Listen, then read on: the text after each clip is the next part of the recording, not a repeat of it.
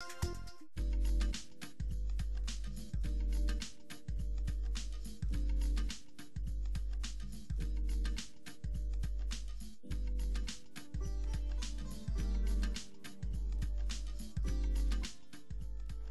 Hamilton, it's that time again. Get up, get off the couch and start tackling your own to-do lists around the home. I am Just Ask Bob. Welcome to the Just Ask Bob show. On today's show, a little bit of a continuation from last month. We've got our kitchen, it's still set up in the prop stage. We've got the rest of the tiled wall up. We're going to be teaching you how to grout in true Just Ask Bob style and fashion. Let's start with an email. Hello Bob. I grouted my tiles and now I cannot remove the residue. I think I may have left the grout on a little bit too long before wiping it off.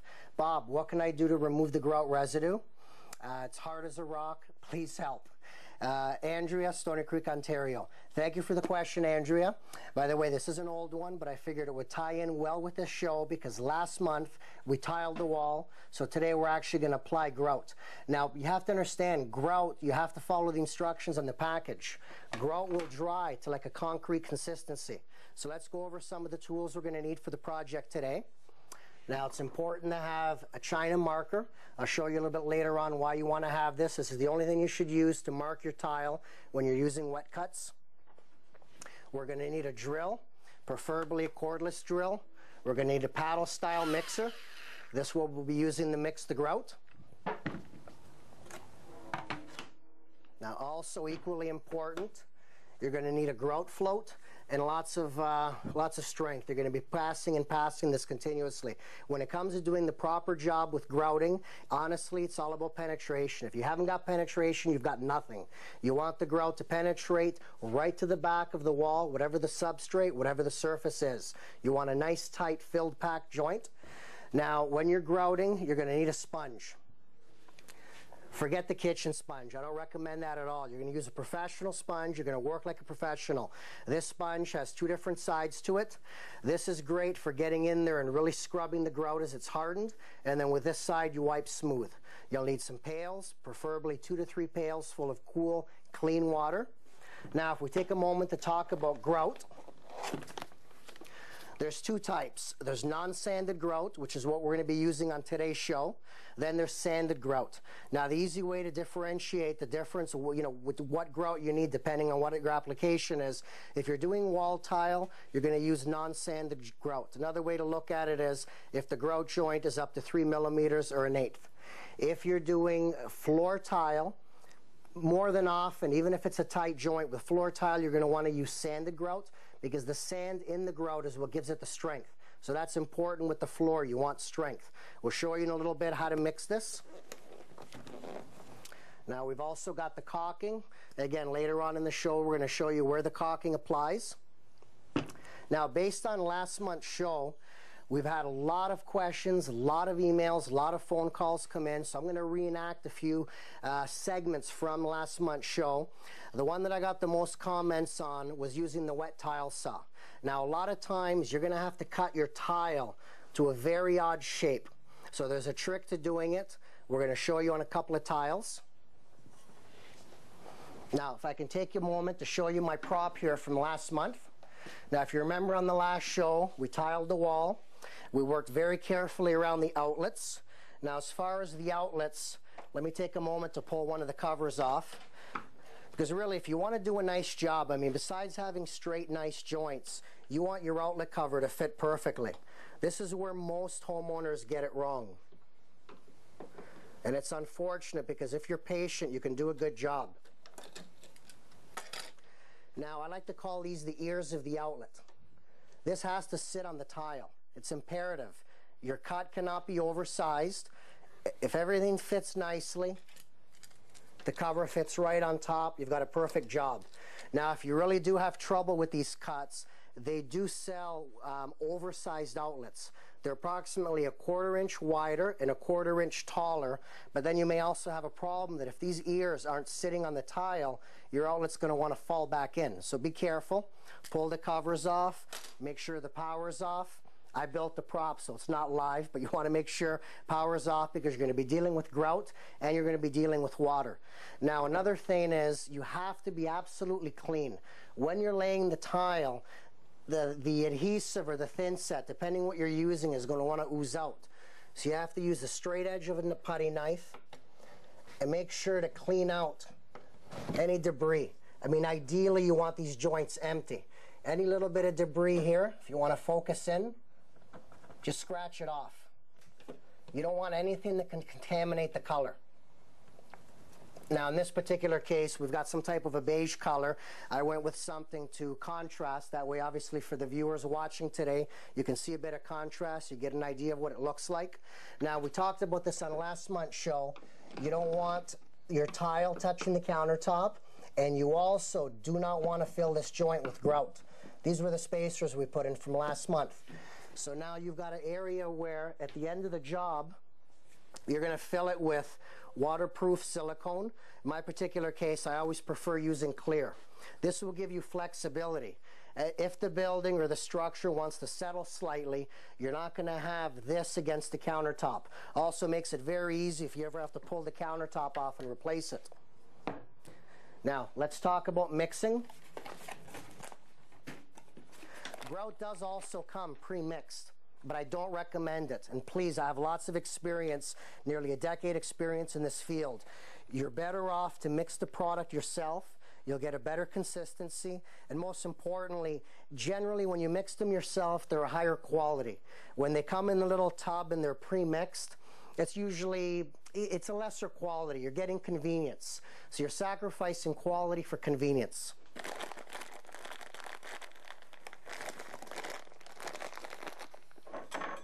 Pop open the bag.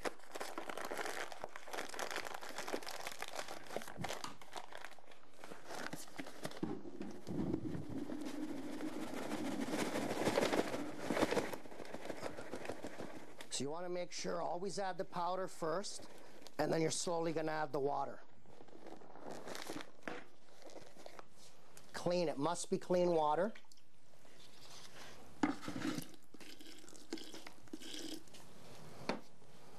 My method is always add the least amount of water. You can gradually add more water, you know, as you go. Now I'm going to start mixing this up. We're going to take a quick break. We're going to come back and we're going to start grouting.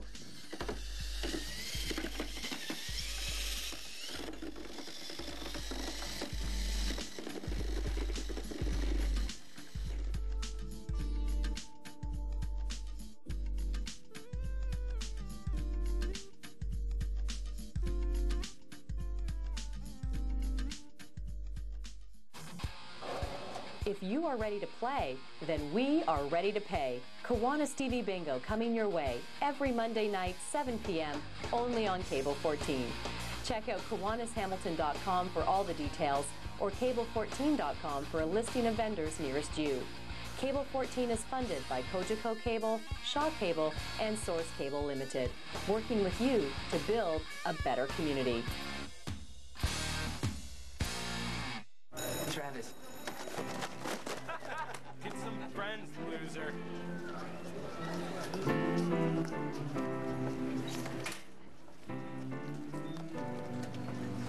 You alright, man? Yeah. Character. Pass it on. From the foundation for a better life.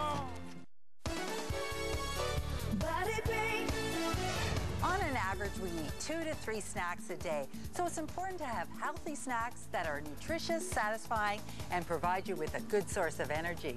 A healthy option like fruit packed in fruit juice with no preservatives or artificial sweeteners is a no-fuss, grab-and-go snack and an easy way to increase the amount of fruit you eat each day. Snacking, we sure like to do it, so let's make it a healthy option. Until next time, keep fit and have fun. Body break.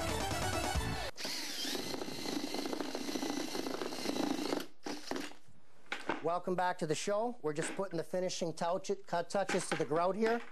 Now the grout, it's important to understand, you want to mix grout, toothpaste consistency. See how it stands up on its end? Toothpaste consistency. That's going to give it the strength it requires, and it's going to give you a really good fill. Now if you're just tuning into the show, we've got our prop here from last month, where we taught homeowners how to lay tile, how to do the nice cuts around the outlets. Today we're going to be teaching you how to finish your project, how to insert the grout. Now once you mix it up, as always per the manufacturer's instructions, now so many homeowners, they really don't like to read what's on the box. But trust me, unless you've been doing it for 10 years like I have, read the package, please. This needs to sit for about 3 to 5 minutes. Lets all the chemicals set, blend together. Then it'll be the proper consistency to start grouting. So let's set that aside for the moment. Now, I want you to know I've got the world's easiest website to remember. JustAskBob.com. So think about it. You're watching the Just Ask Bob show on Cable 14. Well, it's www.justaskbob.com.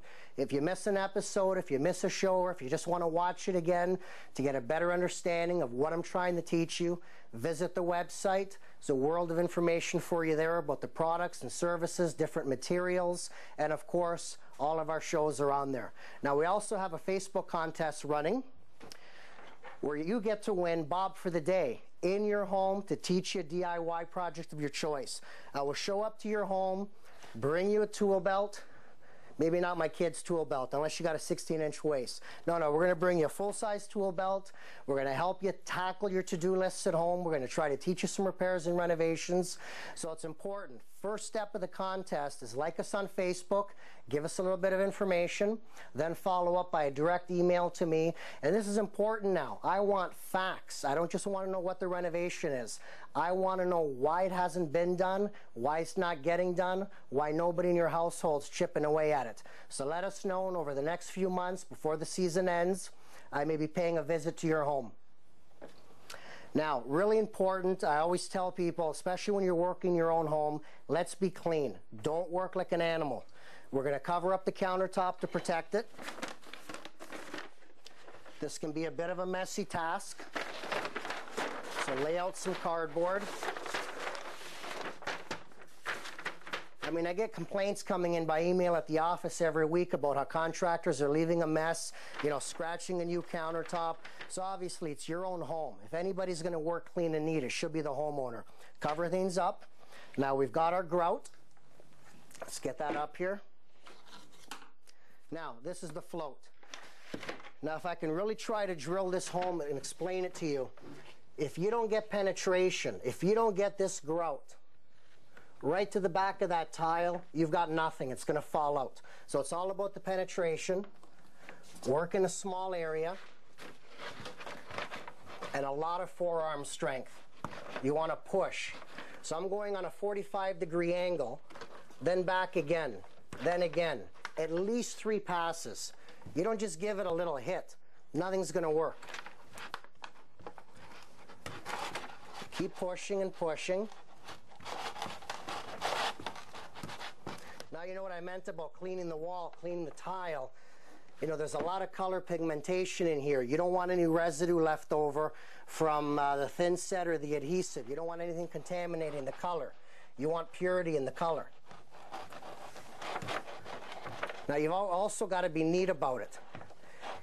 Each time you finish a section, clean off your float. Scrape off the excess and then get all the excess off the wall.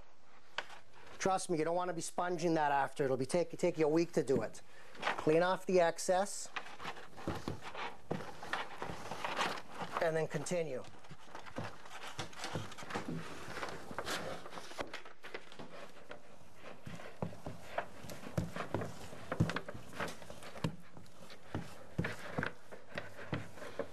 Now I do this for a living and I can still feel it in my forearms. So if you're not feeling it, you're doing something wrong.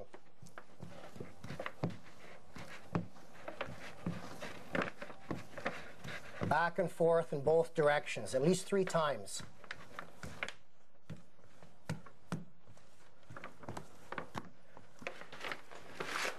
Now, like we talked about on last show, nothing in here, nothing at all. If you fill it here, that's going to crack as the wall eventually settles. Everything settles. Gravity takes its toll on everything.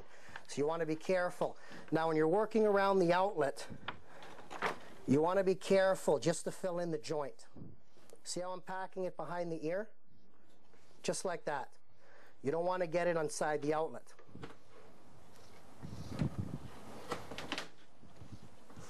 Scrape off the excess sometimes and you don't need that much in the way.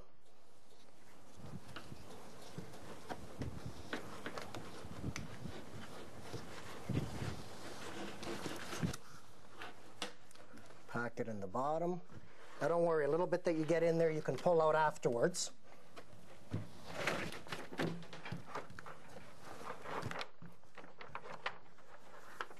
It's not that bad when it's a small area, but when you've got a huge kitchen or a large bathroom to do, it would help to have help. So that's where the husbands can kick in and help the wives, or vice versa.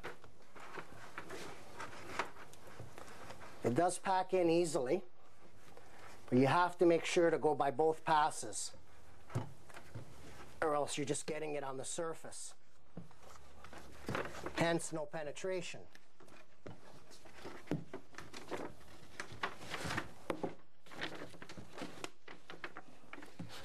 Constantly keep the tool clean. You want to put it flat, and you want to scrape all the excess off. You'll see later on when we start sponging this why. If you leave all the residue, it's just going to be too difficult.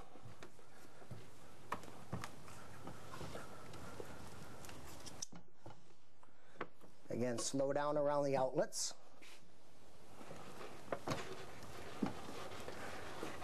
Lots of pressure. Back again the other way.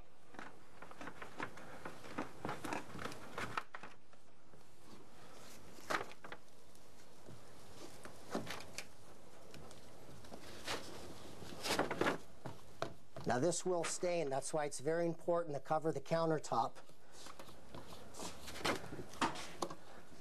especially if it's a brand new countertop.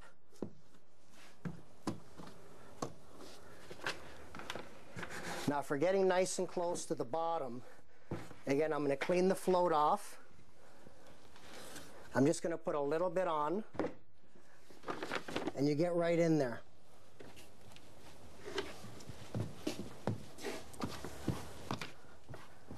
Now I'm working left to right. Now you want to go the other way, right to left.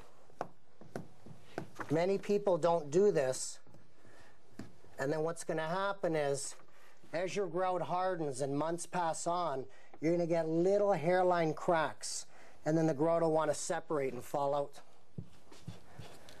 Very important that you fill in the little areas at the bottom, little small misses at the top. Everything looks pretty full. Now clean it off again. Now remove all the excess. Now to remove the excess, you want a straight angle. Scrape everything off. This will be a big help for afterwards.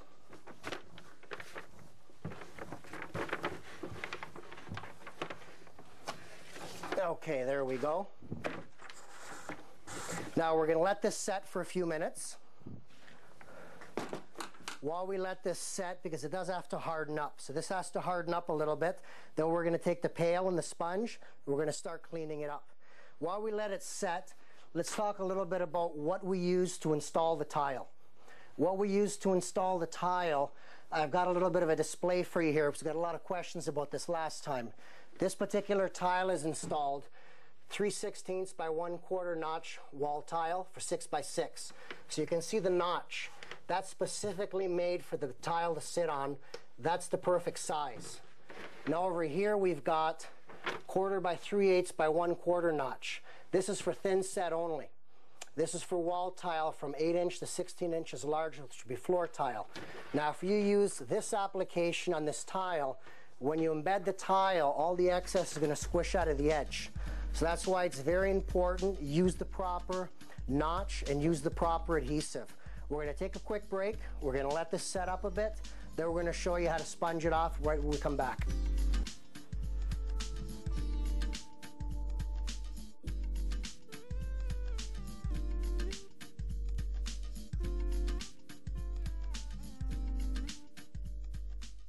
We are Cable 14. We are Cable 14. We are Cable 14.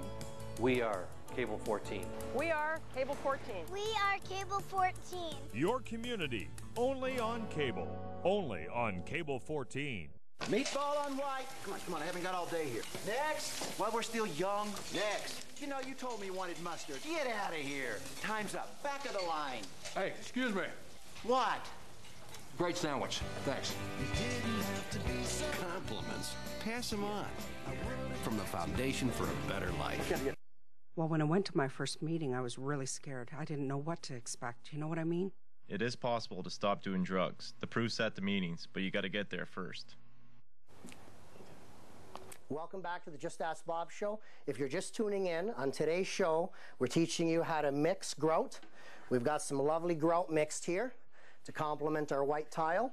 We've just finished grouting the wall tile installation. We're going to let that set now. It does need to harden up for about 15-20 minutes, at which point we can start tooling it with the sponge and the water. Now I'm going to take a moment to answer some questions that we received quite a volume of questions, all based on last month's show. Last month's Just Ask Bob show, we taught you how to cut tile, how to use the proper tools and techniques to install the tile, but the great bulk of questions came in over the wet saw.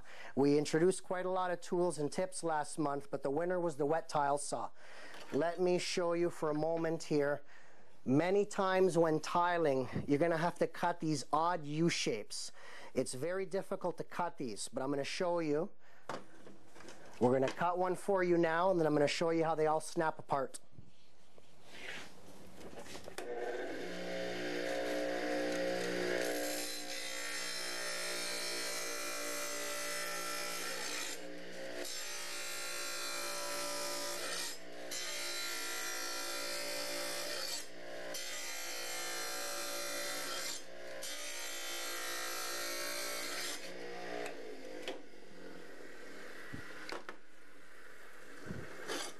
Now, this is like taking candy from a baby. If you've done it properly. Now, we showed you last time we had the tile nippers. That edge can be cleaned off, but in most cases, that's going to be hidden by your electrical outlets, the cover plates. Let's show you another one here. The most difficult part with this one is as you go in with the blade, sometimes this end breaks off, and you want to keep this. So again, that's why whatever your tiling project is, keep at least 10% extra tile on hand.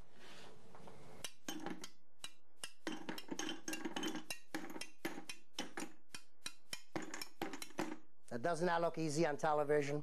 Remember, I've been doing this for 10 years, so make sure you got lots of extra tile. Now, let's assume it's a 2-gang electrical box. You got a switch and an outlet. That pretty well will size it up.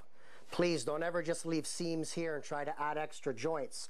People are going to judge you on your work around the electrical outlets and switches. That's the beauty of it, especially pertaining to a kitchen. Now, that was so cool, I'm going to do it one more time.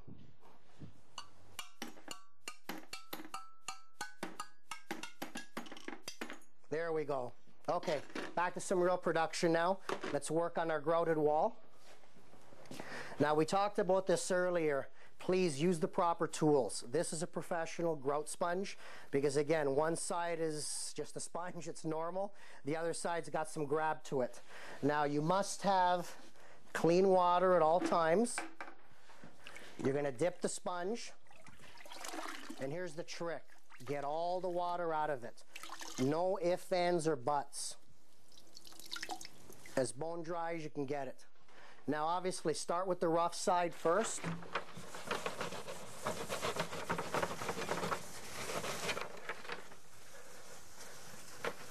Now, once you've got most of it off, let's just finish right to one edge.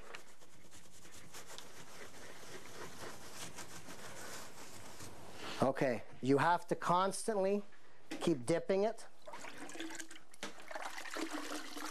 and wringing it out. That's very, very important.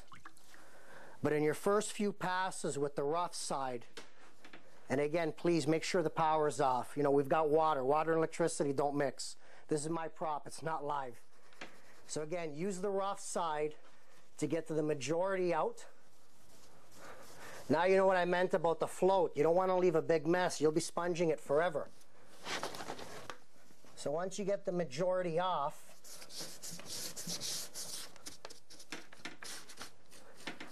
okay, we're just about there. Once you get the majority off, again, rinse out the sponge, and now we're going to switch sides.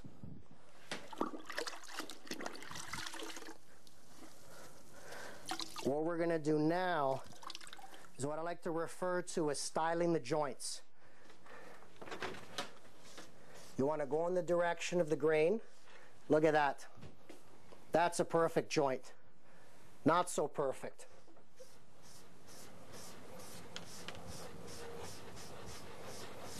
That's better.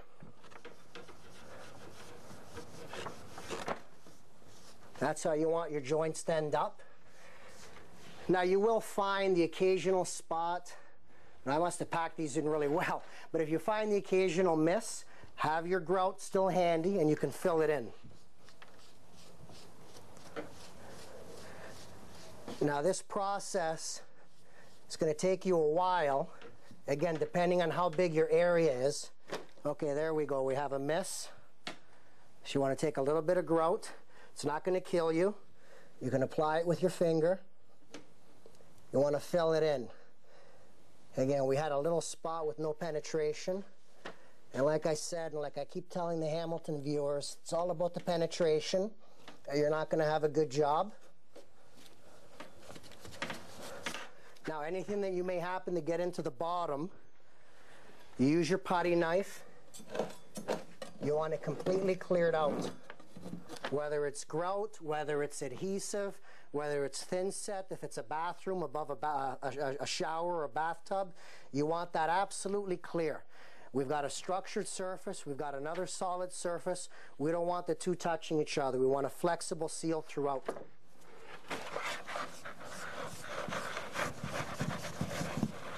It's not difficult. It does take patience. And you constantly have to keep wringing this out. Because all you're doing is you're spreading the contamination around again. So we're trying to clean this as best as we can. You don't want any contamination on it. Now even if you zoom in on the pail's starting to change, water's starting to change color. So eventually at some point it is very important to change the water.